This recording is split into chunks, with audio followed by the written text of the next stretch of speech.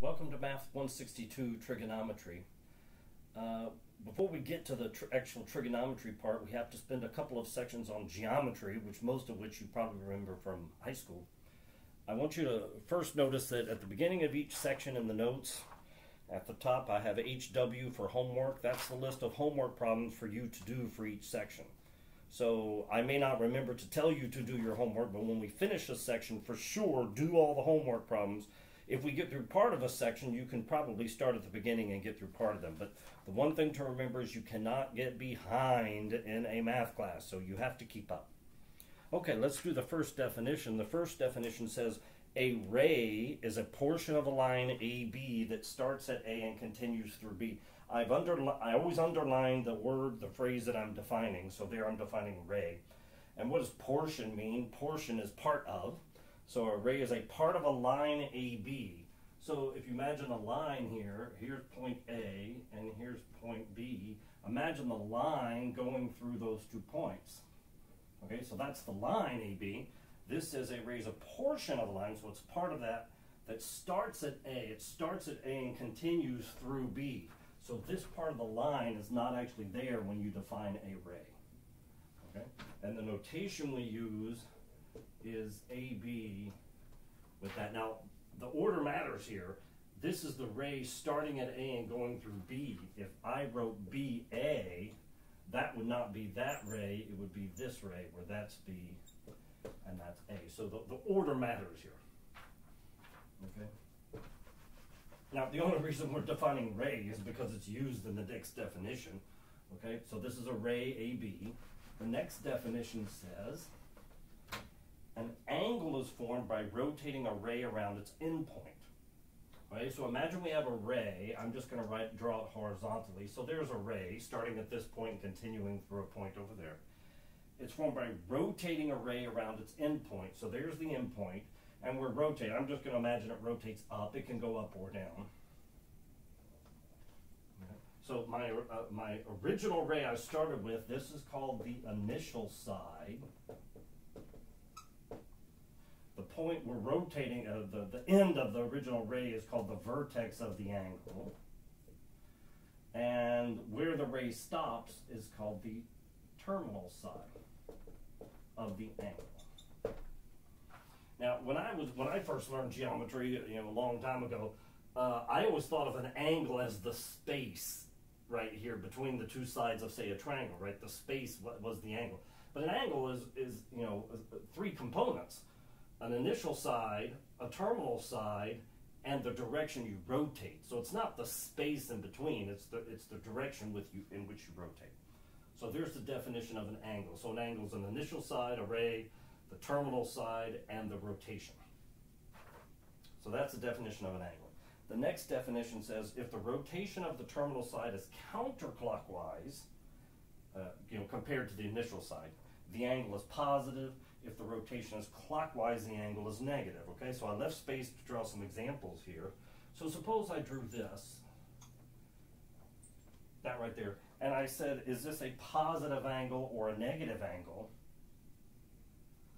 Well, you can't answer that question, can you? Because I didn't indicate the rotation, okay? Remember, an angle is an initial side, a terminal side, and rotation. Here, you don't know what is the initial side and the terminal side because I didn't put rotation. So suppose I put this rotation in. Is this a positive angle or a negative angle? Well, which way are we rotating? We're rotating in a clockwise direction, so this is a negative angle. And let me draw one more. Suppose I did that. So initial side here, rotation is this way, terminal side is there. Is that a positive angle or a negative angle? Notice we're rotating counterclockwise, that's positive.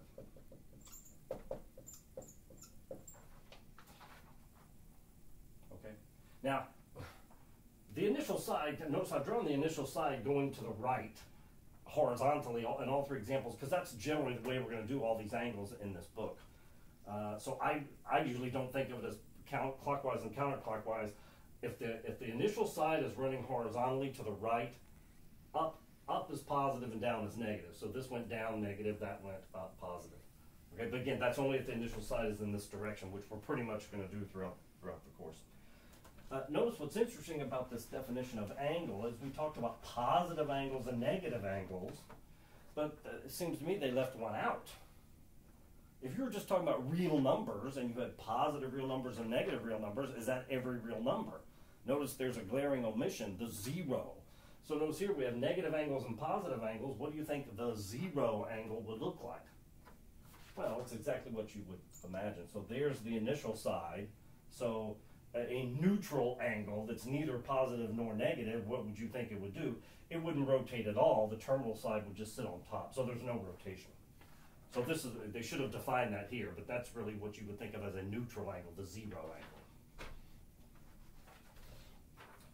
angle. Definition, a degree is a unit of measure for angles. I know you know this. One complete rotation is 360 degrees. So if you have the initial side here, and you rotate one complete revolution all the way around in the positive direction, that's 360 degrees. Notice what's interesting is normally when you define something, you want to know how big one of them is. If you were teaching grade school and you were telling the students, you were trying to explain the idea of how long a foot is, you wouldn't say, well, it's 12 inches. That wouldn't tell them anything. What would you do? You would hold up a ruler and say, there's a foot, right? That shows them how big one of them is, and then they can imagine 2 or 3 or 4. Notice here they define 1 degree in terms of how many all the way around, 360. Why didn't they explain 1? Well, if you tried to draw 1 degree, I mean, how would you even do that? I mean, if I try to draw it tiny, that's bigger than 1 degree. I mean, that's probably 5, 6, 7 degrees right there. Okay, so I think they just they figure your college students, you can imagine if that's 360, one of them would be very small, but it's hard to explain what one of them looks like. Okay, we have some names for some special angles here. So the first are acute angles. What's the definition of an acute angle? It's any angle from 0 degrees to 90 degrees. Now I'm using interval notation here. Remember, interval notation is anything from this value to this value, not including parentheses means don't include the endpoint. So 0 degrees and 90 degrees are not acute. And remember, we don't just live in the world of integers. 0 to 90 is not 1, 2, 3, 4, 5, 6, 7, etc. to 89. It's 2.8 and 50.37 and 5 and 2/8, 2/7. Okay, so it's all the numbers between, not just integers. And what's an example of an acute angle? Right, there's a picture of an acute angle.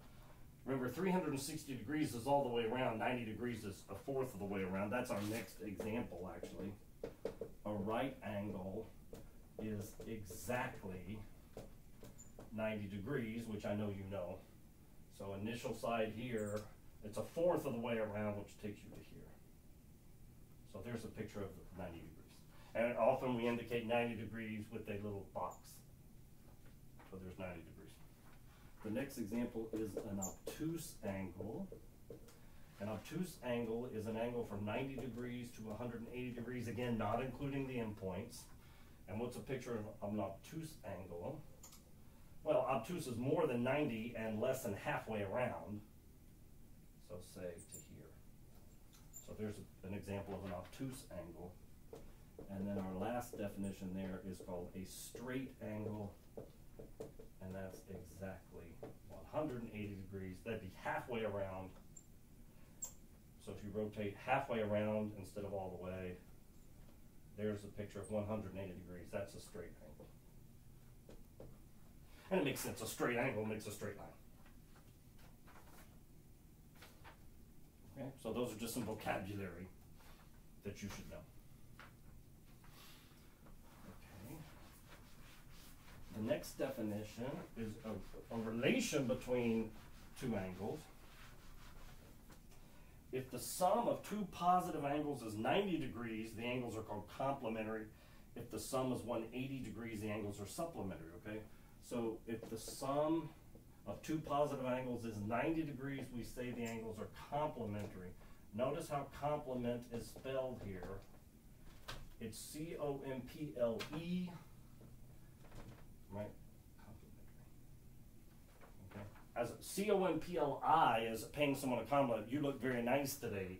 Compliment with an E is like You know, if you say, you know, two business partners complement each other, that means one's strengths is the other's weaknesses and vice versa. That the two of them together make a good whole. That's the idea. And if the sum of two positive angles is 180, we say the angles are supplementary. Now, I always used to get these mixed up. I just think alphabetical order. Complementary, C before S, supplementary, 90 before 180. So complementary is 90, supplementary is 180. That's how I keep them straight. Okay, let's do an example using this. It says the difference between two complementary angles is 40 degrees. How large is each angle? This is a little word problem here, so we're going to use some algebra. Now, what facts do they give us here? The difference between two angles is 40 degrees. That's one fact. And then the angles are complementary. That's the other fact. How large is each angle? Okay, well, let's define some variables. You shouldn't just start using variables. You need to tell the reader, in particular me, what they stand for. So I'm going to let X be, well, I'll just do them both. Let X and Y be the measures of the two angles.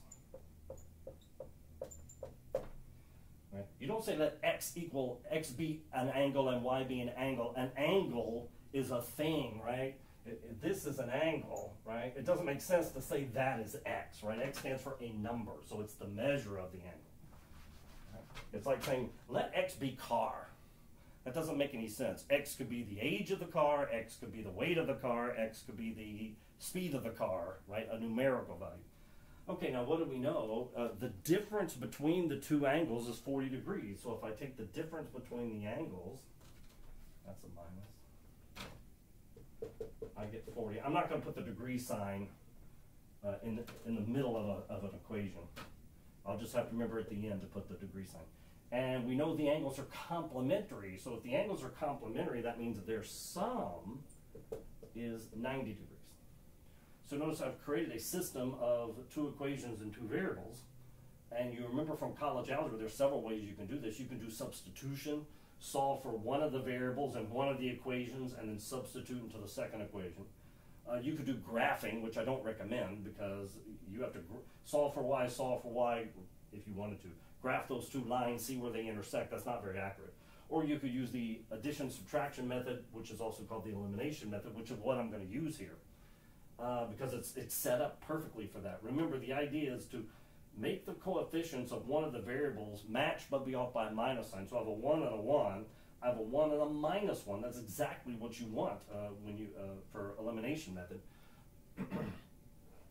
So if this is equal to this and this is equal to this plus this should be this plus this. That's a true statement. So notice x minus y plus x plus y, x plus x is 2x. Negative y plus y is 0. That's the whole point of having them opposite signs, because when you add them, they drop out. And then over here, you add, you get 130. 90 plus 40 is 130. Now I have one equation and one variable. We know how to solve. If you divide both sides by 2, you get x is 130 over 2, which looks like that's 65 degrees. Notice I put my degree sign at the end. All right, now, it said find measures of both angles. We need y. But what's y? Well, x plus y is 90. It's the complement of 65, which is 25 degrees. Now let's see if that makes sense. Right? They have to be complementary. 65 and 25 is a 90, and the difference is 40. 65 minus 25 is 40 degrees. So there's our two angles. So the angles are 25 degrees and 65 degrees. Okay. Again, whenever you mean degrees, you need to be writing a degree sign. Okay. When we get to radians, if you leave off the degree sign, you're telling me radians, which would be wrong. So here you need the degree sign. Again, in calculations like this, you don't need them for, this is going back to algebra. Okay. So we practice with some supplements and complements. Okay, the next example is let's do some arithmetic with these things. But first what we want to do is chop up. So if you have 1 degree, which I can't draw, right, here's 1 degree, that's too big. You can chop a degree up into 60 pieces called minutes. So 1 degree, let me write it up here. So 1 degree you can chop up into pieces called minutes, and the notation is a single prime. That's for minutes. Notice we also use that, you know, like for feet. For example, I'm 5'9", right? We use the prime for feet, but here we're using it for minutes. So you have to get it from the context, which one you're talking about. So 1 degree is 60 minutes. Well, you take that degree, you chop it into 60 pieces called minutes. You can also chop the minutes into smaller pieces called seconds. So 1 minute is 60 seconds, and we denote that with the double prime. So we use the prime and the double prime for feet and inches. We also use it for minutes and seconds. And I'm not talking about time, all right? I'm talking about in terms of angle measure, degrees and seconds. You may ask yourself, why in the world do we need to have all these different units? Well, we have lots of units, say, for length. We have feet, we have inches, we have yards, we have meters, we have centimeters, we have miles, we have kilometers, we have light years. Right? Why do we need so many different units of measurement? Well, imagine if we did everything in inches. We said we don't need all these other different things. Let's just do everything in inches. Imagine a sign out on the highway that, you know, you're here in Hammond and you're going to Baton Rouge, and it says Baton Rouge, you know, 300 and something thousand inches. Right? If everything were in inches, the numbers could get unwieldy for you know, large, say, distances. So we have different units for different purposes. So same thing here. So degrees and minutes and seconds. Now, you may say, wait a minute, I couldn't even draw a degree, much less a minute or a second. But imagine on a globe with latitude and longitude, if I remember correctly, you know, a second is, you know, a second on a globe, if you rotate for a second, it's several, you know, city blocks. So that actually is a decent amount of rotation if you imagine it, say, on a globe. So for our purposes, minutes and seconds are so tiny we can't visualize. But in terms of the scale of, say, a globe, it makes a little more sense. Okay, so let's do an example.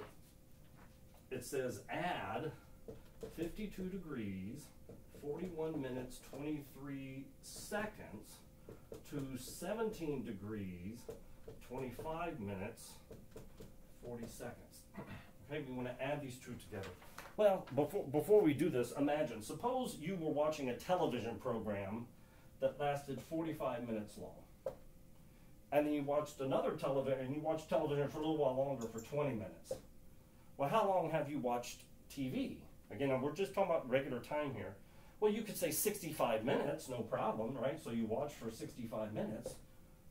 But what if you wanted to write this in terms of hours, right? You would take 60 of the minutes and say that's 1 hour, 5 minutes, right? Once you reach 60, you can change that amount to an hour, and then just whatever's left over is still minutes. Okay? We're going to do the exact same thing here with the degrees, minutes, and seconds. Once we hit 60 seconds, we can convert to a minute. Once you hit 60 minutes, you can convert to a degree. So I'm just going to do that as we go. So I'm going to go from right to left. If I have 23 minutes and 40 minutes, that's 63 minutes. Well, 23 seconds and 40 seconds. That's 63 seconds, but what's 63 seconds? That's 1 minute and 3 seconds. So I'm going to have 3 seconds here, and I'm going to carry the minute. Right? So that's 63 seconds, but 63 seconds is 1 minute and 3 seconds. So I've carried the 1. Notice I didn't carry the 60 because I want these to be in the same unit. So it's 60 seconds, but that's 1 minute. So now let me add my minutes. I have 41 minutes and 1 minute and 25 minutes. That's 67 minutes, okay? So 67 minutes, I've gone over 60. So 67 minutes is 1 degree and 7 minutes. And now I'm just going to add the minutes down. What is that? 50, 60, is it 70? That's 70 degrees. Again, make sure you put your units here. Okay, so the sum of those two is 70 degrees, 7 minutes, 3 seconds. For those of you that are using a TI-84, I'll show you how to do this on the calculator, even though I think it's easier just to do this. So that'll be at the end of the part 2 video for this section. Okay, the next one says subtract 22 degrees, 48 minutes from 40 degrees, 10 minutes. Okay, again, you can do this on the calculator, but I'm just going to do it by hand because it's easier, I think. Again, we're going to go from right to left, just like you would in a normal subtraction problem of say, multi-digit integers. But what's the problem here? You can't take the 48 from the 10. There's not enough minutes here to subtract the 48 from it. So what do? Well, what did you do in grade school when you didn't have enough in a column to subtract? You had to borrow. Okay, so I'm going to borrow a degree from the 40. That gives me 39 degrees. So now I have this degree, this extra degree I have to account for. But if I move the degree over here, I have 1 degree and 10 minutes. So you need to convert the degree to minutes. So 1 degree is 60 minutes. So this 1 degree I borrowed is 60 minutes, plus the 10 is 70 minutes. Okay, so all I've done is rewritten 40 degrees, 10 minutes is 39 degrees, 70 minutes. They're the same thing. But notice now I have more minutes here than I do here, so I can, now you just subtract down. So that's 17 degrees, and 70 minus 40 is 22 minutes. Always double check my work, my arithmetic. Okay, so that's how you do that. If I had seconds here, you may have to borrow from the minutes to do seconds, and then borrow from the degrees to do the minutes. You may have to borrow twice, but okay, so that's that one. Okay.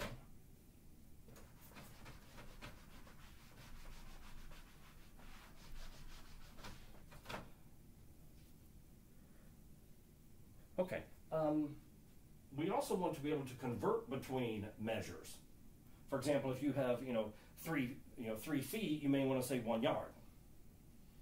Or if you have 1 yard, you want to say 3 feet. Sometimes you want to use a certain measurement over another for some reason. So let's look at 45 degrees, 30 minutes. So the instructions say, convert this to decimal degrees. Okay. So what they mean there is we don't want minutes. We want 45 point something degrees. Okay, so you want to get rid of the minutes measurement and just have it all degrees. Okay, so 45 degrees, no problem. We have 45 degrees. Well, this is one I just made up to eyeball. There's no math here. We're just going to eyeball. Well, 30 minutes is what fraction of a whole degree? Well, 60 minutes is 1 degree, so 30 minutes is half of a degree. So you can just eyeball this one and say that's 45.5 degrees. Notice it's not 0.3. Don't just take that and make that the decimal. That's not right. Remember, because we're basing it out of 60. 30 minutes out of 60 is a half. So 30 minutes is 0.5 degrees. So this is just one you eyeball. There's no work to do here. I just wanted you to see what the instructions mean. So when it says convert to decimal degrees, that means this. Whatever fraction that is, convert to decimal degrees. Okay, so the next one says, the next one says, convert 17 degrees, 21 minutes, 37 seconds to decimal degrees. Okay, so I'm going to do this teaching unit conversion because you can use unit conversion in a lot of other courses. If you've had chemistry and done stoichiometry, you're just using unit conversion. Grams to moles, that sort of thing. So I'm going to teach you generic unit conversion, so I'm going to make this problem a lot harder than it is. But so when we do unit conversion later with radians and degrees, I don't have to teach you it again. Okay, so we want to go to decimal degrees. Well, let's think about approximately how big this is going to be before we do the problem. It's always a good idea to ask yourself what you think the answer is. So ignoring the seconds here, 21 minutes, it's about 20 minutes. It's a little more than 20 minutes. And 20 is what fraction of a degree? 20 minutes. 20 minutes out of 60 is a third. So you would expect this to be, it's a little more than a third, so it's a little bit more than 0.33333 as a decimal. So I know this answer is going to be a little bit more than 0.333, right? Because it's a little more than 20 out of the 60. Okay, so I'm going to start with the seconds and convert to minutes. So I'm going to write seconds here. I'm going to put it over 1 just to make it look like a fraction. Okay, so 37 seconds. I want to convert seconds to minutes. Right, so I'm going to multiply by a fraction. Now, I always focus on units first. Don't worry about the numbers. Just focus on the units. I have seconds here in the numerator. If I want to get rid of the seconds units so they cancel, where should they go? Over here, they should go in the denominator. So the seconds units will cancel. And I want to go to minutes. So notice you cancel the minutes, the seconds units, you'll be left with minutes. That's what I'm trying to argue units first, then put in the numbers. Now we have to have a fraction that's equal to 1. So ask yourself, how many minutes or how many seconds? Well, I know that 1 minute is 60 seconds. Excuse me. Okay, so notice the seconds will cancel, you'll be left with units. So let me just type in 37 over 60 to get a decimal. Oops. 37 over 60, it's about 0.6166. I'm going to take it out to several decimal places. Always take your decimal way far out. Especially if in a homework or test, let's say round your answer to 2 decimal places. Don't do 2 decimal places in the intermediate calculations, because the rounding on the rounding is going to get you way off. So always, go out a lot further than you're going to need at the end. So this 37 over 60 turns out to be 0.61667 minutes. So I went from seconds to minutes. Okay, so now I have 21 minutes here. I have this number of minutes from the seconds here. So how many total minutes do I have now? 21.61667 minutes. So that's these two together is this. So this is how many minutes I have. I want to convert this to to degrees. Well, let's do the same argument I did before. I have minutes. I want to get rid of minutes, so the minutes go here. And I want to go to degrees, so degrees go here. Then ask yourself numbers. But do the unit argument first. Now, how many degrees is how many minutes? Notice 1 degree is 60 minutes. So notice this fraction is equal to 1. Even though the numbers are 1 and 60, 1 degree is 60 minutes. So the fraction is equal to 1. So when I multiply by this, I'm not changing the value because I'm multiplying by 1. I'm just changing the appearance. I'm changing the units. Okay, so then 21.61667 divided by 60. This is 0.36. I'll go to 4 places. 3603 if you round to 4 places. Now, what are the units here? I canceled my minutes unit, so I'm left with degrees. Now, please make sure that you answer the question that was asked. Right? It didn't say convert what I have in the box here to degrees. It said convert the whole thing. This is not the final answer, right? This 0.3603 degrees is how many degrees this expression in the box is. But I still have this extra 17 degrees. So I have 17 degrees plus that. The final answer is 17.3603 degrees. That's the final answer. Don't forget to put in the 17 with it. Okay, so we'll finish this section in part 2 of the video, and at the end of that, I'll also show you how to do some of these on the calculator.